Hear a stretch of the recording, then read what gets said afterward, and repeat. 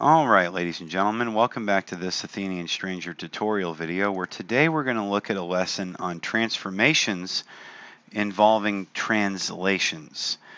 This is a geometry lesson covering TEKS 3A and 3B. We'll start with a 4-question warm-up. In the first question, we are asked to solve a system of equations using elimination. All right, so what we're looking for here with these two linear equations is where they cross. We're looking for the coordinates of where they cross, and we'll put them here. And we're asked to solve using elimination. So we have to eliminate one of our variables, and we'll eliminate the y variable here by multiplying through the top equation, distributing some term through each term of the top equation such that this 2 becomes a 12, because then I can add together 12y and negative 12y and eliminate the y variable, and then solve for x.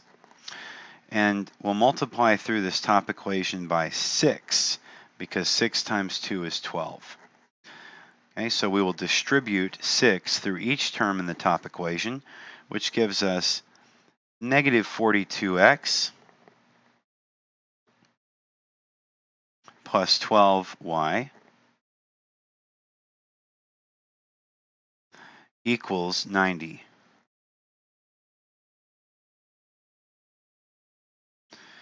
And then we write the remaining equation just as it appeared. 9x minus 12y equals 9. 9x minus 12y equals 9. And now we'll draw a line underneath both equations, and we will stack add, right? Negative 42x plus 9 is negative 33x.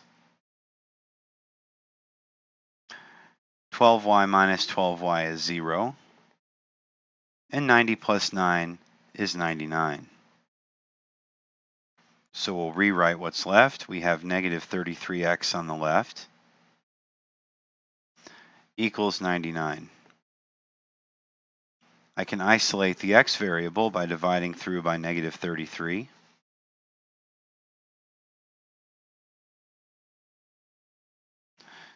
And the negative 33's cancel on the left, leaving x by itself equal to 99 divided by negative 33, or negative 3.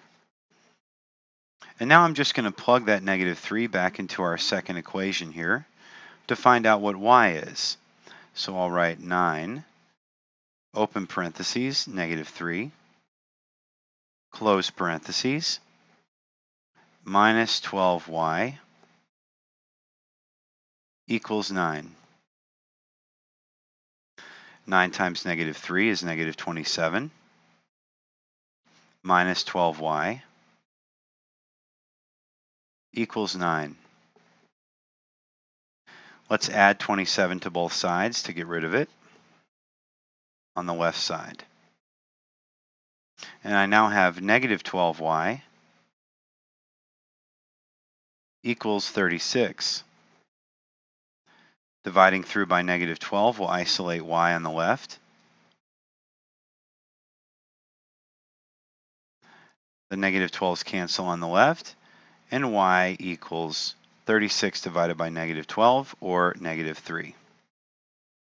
So the coordinates of the intersection of these two lines, or the solution to the system of linear equations, is negative 3, comma, negative 3.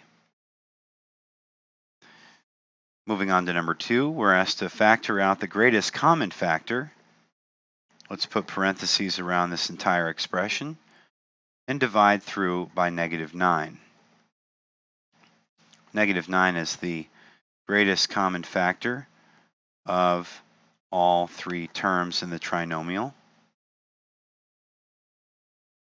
And that means we pull out a negative 9, just like that.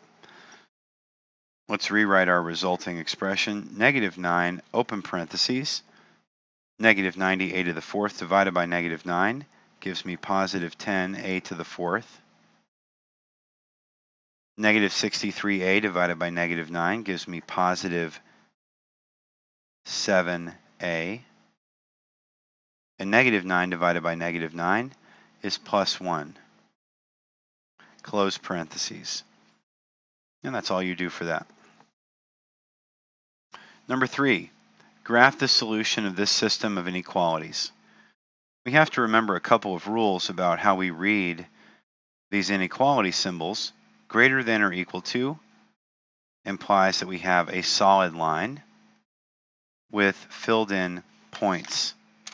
And because it's greater than, we will be shading above that line.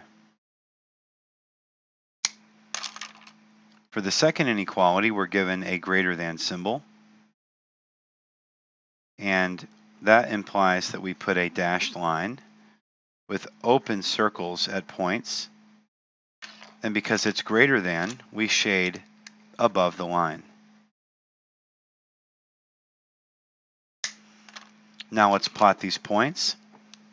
I'll plot the top inequality in blue. My y-intercept is negative 2. So I circle in a point there. And now my slope is negative 3 over 1. So that would be fall 3, run 1, like this. But I could do it in reverse because I don't have space in this graph. I can go up 3 and to the left 1. And it's a perfect mirror of what I'm doing.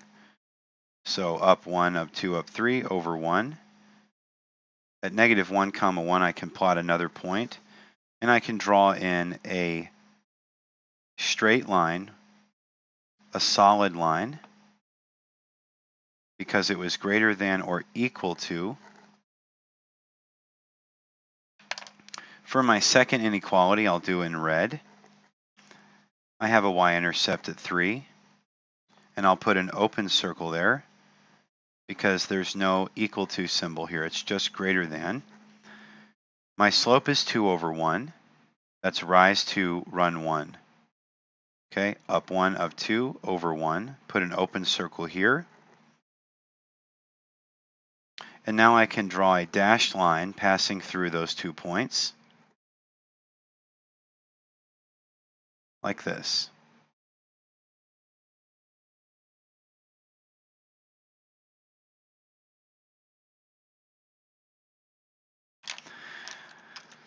We see the solution to that system is actually plotted, but we're going to graph in the full solution at this point. Looking at our first inequality, I'll be shading above the blue line. And for our second inequality, I'll be shading above the red dotted line. So that means I can only shade in this area that's bounded by both lines. That's this area here is the solution to the system of linear inequalities.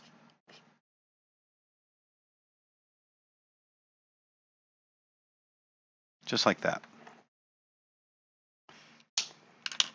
Number 4, factor out the greatest common factor and then factor the quadratic to find all zeros. So the beginning of this problem is exactly like number 2. We're going to find the greatest common factor that we can divide out of all 3 terms of the trinomial, in which case we will divide out 4.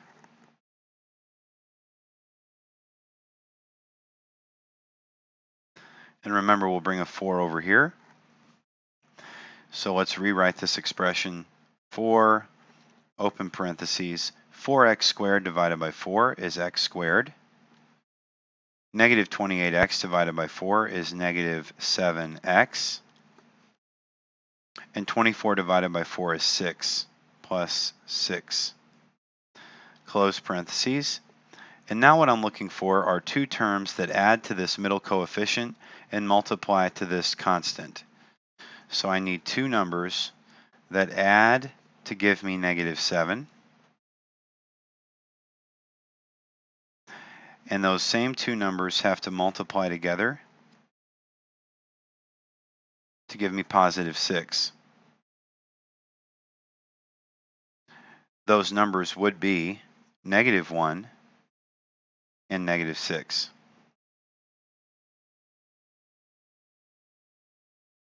Negative 1 plus negative 6 equals negative 7, and negative 1 times negative 6 equals positive 6. So let's write 4, open parentheses, x minus 1, close parentheses, open parentheses, x minus 6, close parentheses. To find the zeros, I set each of these factors equal to 0. X minus 1 equals 0. And x minus 6 equals 0. And now we just solve for x plus 1 on both sides for this first factor. The solution is x equals 1, plus 6 on both sides for this second factor.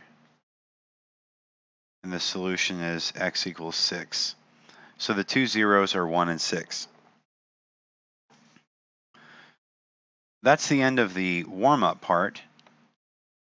But since I'm right here at the homework, I'll go ahead and do it. For homework, you're asked to complete problems 5 and 6. So let's work on number 5. Factor and write as a perfect square binomial. Right? That's a special type of process that we're going to follow. We have a problem in number 5 in that we have a leading coefficient in front of x squared. So we can't factor like normal. The first thing we have to do is multiply the leading coefficient of 4 by the constant term of 9. 4 times 9 equals 36.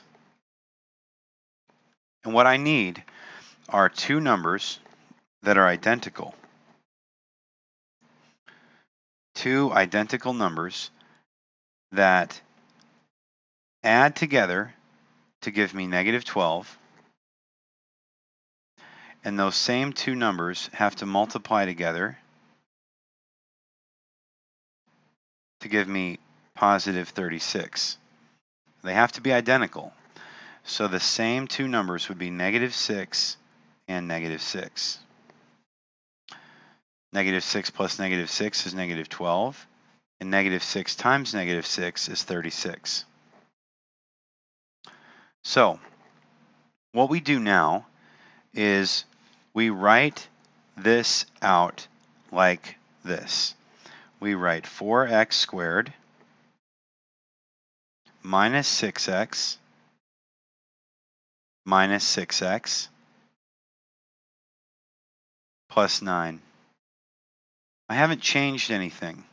Negative 6x minus 6x is negative 12x. All I've done is split that middle coefficient into two separate terms. And now I'm going to factor by grouping. I group these first two terms, and I group these next two terms right here. What I'm looking for is the greatest common factor from this binomial right here, 4x squared minus 6x. And the largest factor would be 2x. So I'm going to factor out 2x from this binomial. Let me rewrite this so you can see what it is. I have 2x, open parentheses, 4x squared divided by 2x leaves behind 2x. Negative 6x divided by 2x leaves behind negative 3. Close parentheses. And now what I'm going to do is factor out the greatest common factor from this second binomial right here. In the case of this second binomial, the greatest common factor would be negative 3.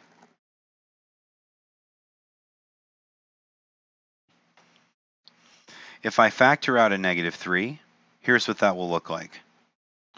Negative 3 comes out here, open parentheses, and now negative 6x divided by negative 3 leaves behind 2x. 9 divided by negative 3 leaves behind negative 3, close parentheses. And now I see something interesting. I have here 2x minus 3 and 2x minus 3. So if I write this out as a pair, I have 2x minus 3 times 2x minus 3. That can be rewritten as 2x minus 3 squared. If you were to expand this binomial using FOIL, you would get back to your original trinomial. And that is why this is a perfect square binomial, because it's the same term multiplied by itself. Number 6, factor by completing the square.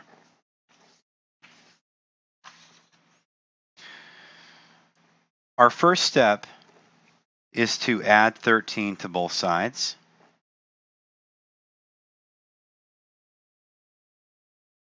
And we are left with 5x squared plus 10x equals 15. The next thing that we do is divide through by the leading coefficient. So I'll divide through each term by 5.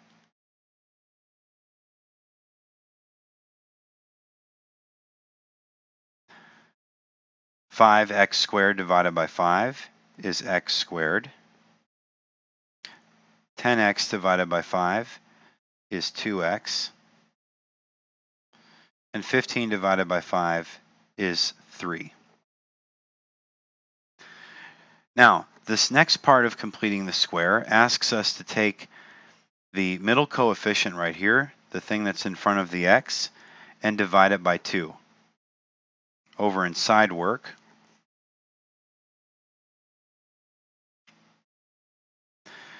I will take 2 divided by 2, and that gives me 1. And now we square this quotient 1. So 1 squared equals 1. What we're going to do now is write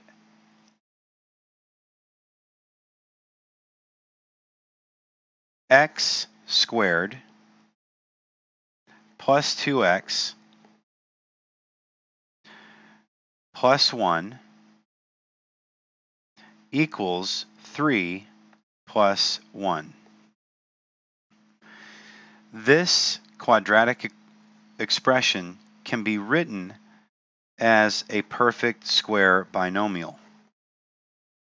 X plus 1 squared equals 4. And now, to get rid of this squared term, I will take the square root of both sides.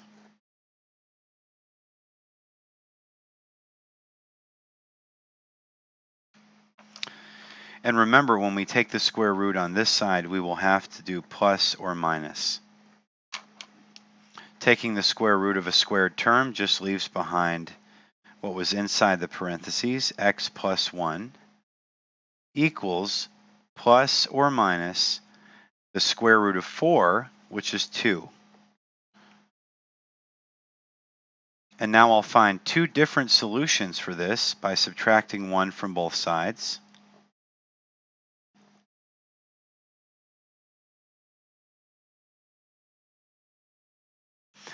And I have x equals negative 1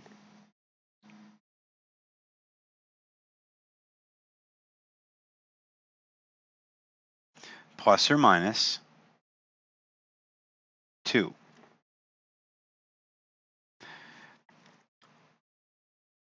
My first solution is x equals negative 1 plus 2. Negative 1 plus 2 is 1.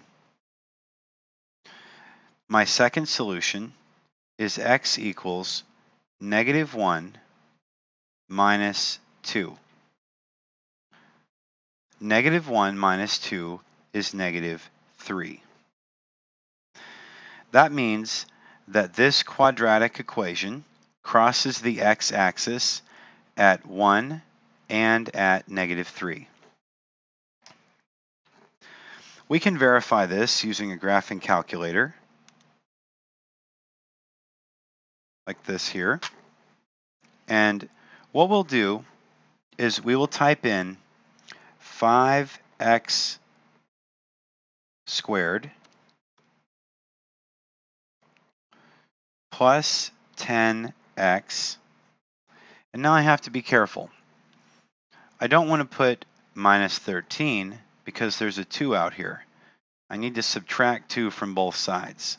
So I'll write minus 15. And now we can graph it.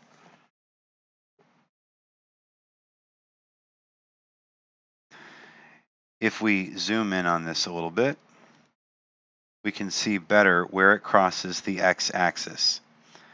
And we see that it crosses the x-axis at x equals negative 3 and at x equals 1.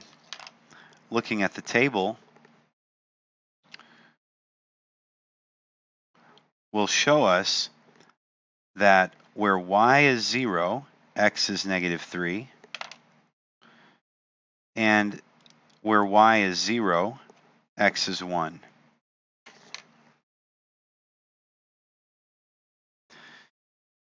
That's it for the warm-up and the homework. And now we'll move on to the lesson for the day.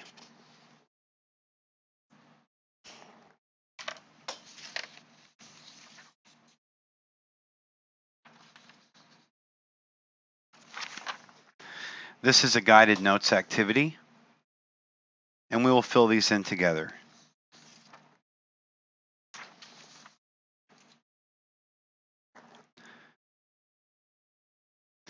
Today we're going to learn how to translate a figure on the coordinate plane.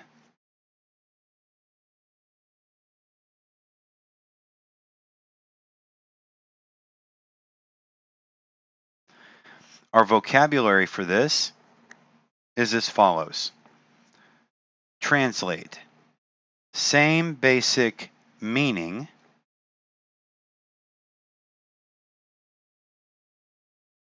as when the word is used for languages.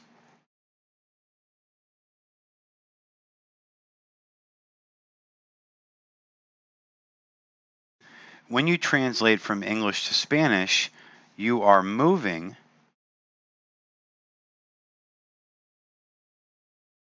from one language to another while preserving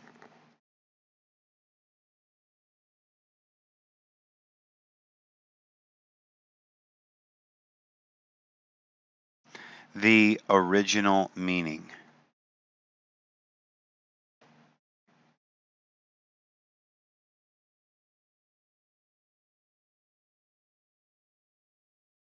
In geometry, translating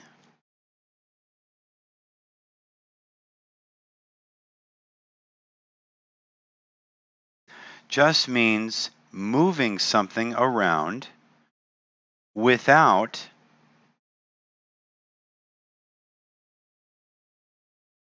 changing anything else.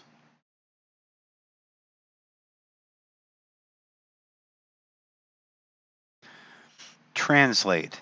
The same basic meaning as when the word is used for languages. When you translate from English to Spanish, you are moving from one language to another while preserving the original meaning. In geometry, translating just means moving something around without changing anything else.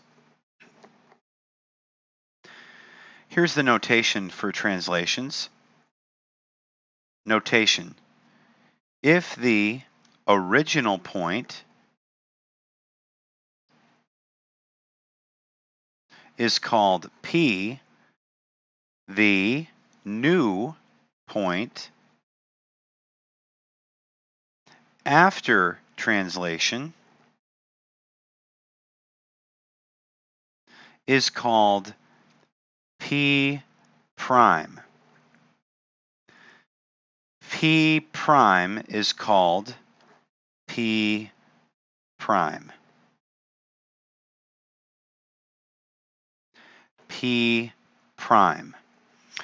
The single apostrophe is called prime. Let's look at this again. Notation. If the original point is called P, the new point after translation is called P prime. This P with an apostrophe next to it is called P prime. The single apostrophe is called prime. The second vocabulary word is pre-image. Like the name implies, a pre-image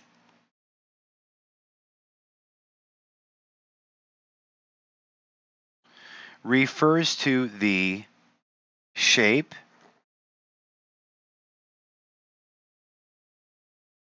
and location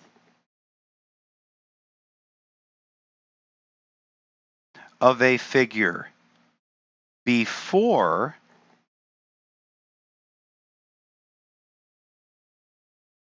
it's translated.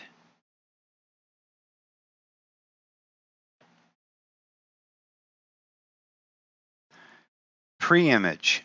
Like the name implies, a pre-image refers to the shape and location of a figure before it's translated. Here's a visual pre-image. We start with segment PQ. That segment is translated to segment P prime Q prime. Notice here that these dotted lines each share two things in common. They both have these little dash marks, and they both have right-directed arrows. And what that means is that both of these lines are parallel to one another and that they are of congruent length. Looking down in this area, we see that segment PQ is the pre-image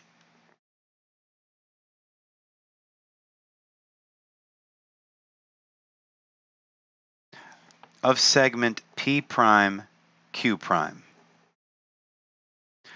Over in this area right here, we see that segment P prime Q prime is called the image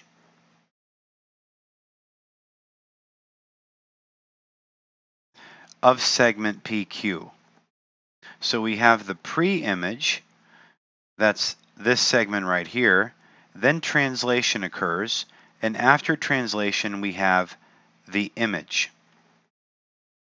Note, distance P to P prime is equivalent to distance Q to Q prime. All that is saying is that this distance traveled is the same. And segment P prime is parallel to segment Q prime. All that means is that this segment here from P to P prime and this segment here from Q to Q prime are parallel to one another. It also means that segment PQ and segment P prime Q prime are parallel to one another. Segment or distance P to P prime and Q to Q prime are collinear.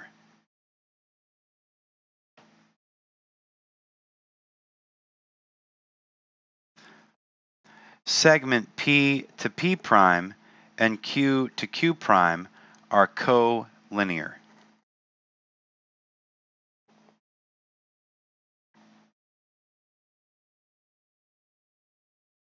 Let's take a look at the written form. Here is an example. Triangle ABC is translated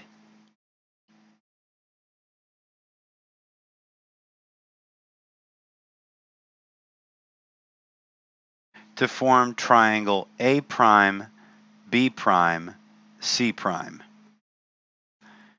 That means that triangle ABC is the pre-image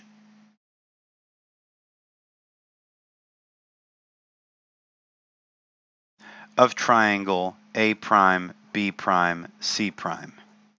And that means that triangle A prime, B prime, C prime is the image of pre-image triangle ABC.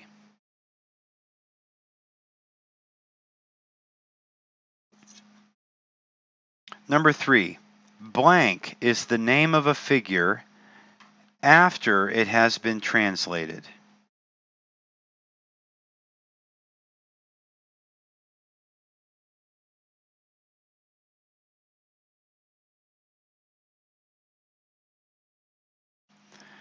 And that would be the image. The image is the name given to a figure after it has been translated.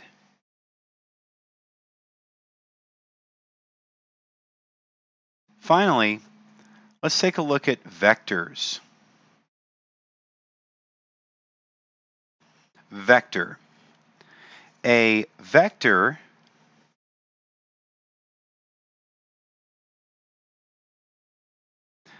is a quantity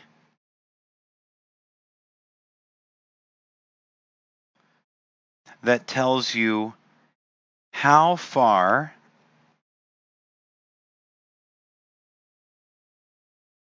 and in what direction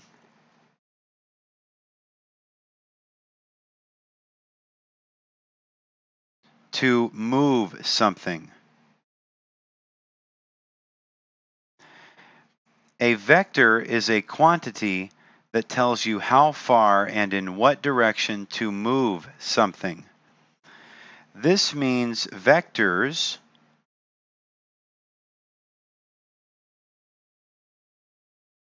give you two things: magnitude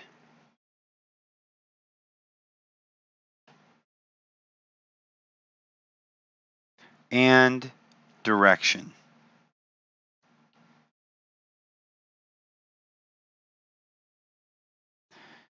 Vector. A vector is a quantity that tells you how far and in what direction to move something.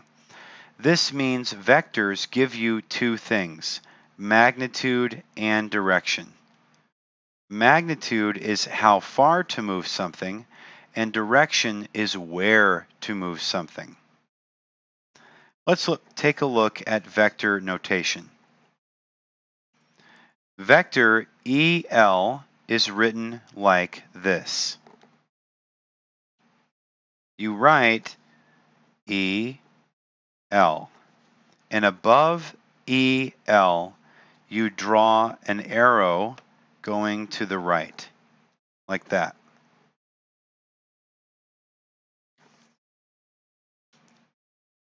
Let's look at subpoint I.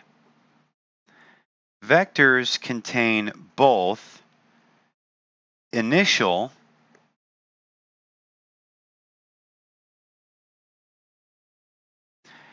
and terminal points.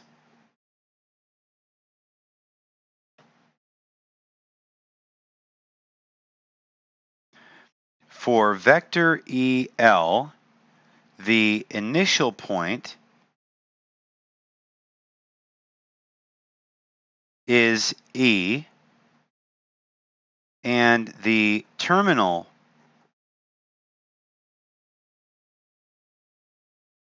point is L. The way we write vectors is in component form when we want to express both the magnitude and direction in both the horizontal and vertical dimensions. Component form. Vectors have horizontal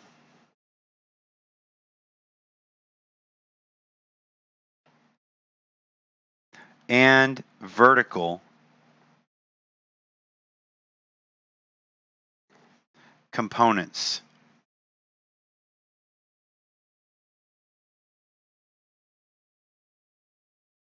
Written like this.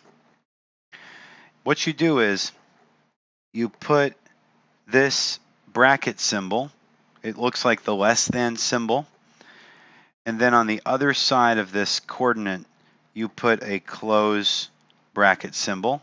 It looks like the greater than symbol. So where you would imagine the x value would be, this is the horizontal movement.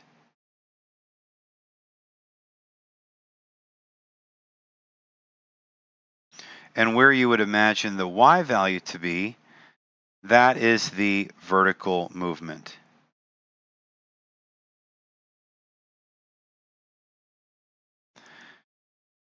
Let's take a look at an example. Vector EL 10, 7 tells you to move the initial point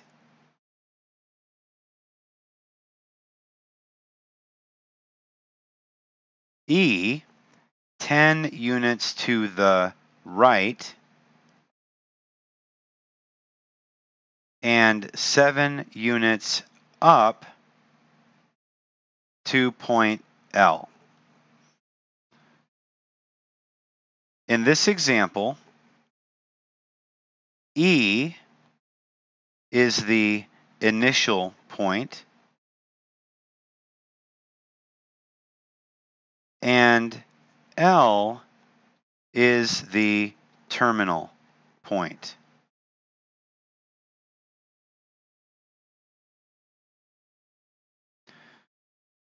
That is it for today. We got those notes written and we completed a 4-question warm-up reinforcing our algebra skills and a 2-question homework assignment.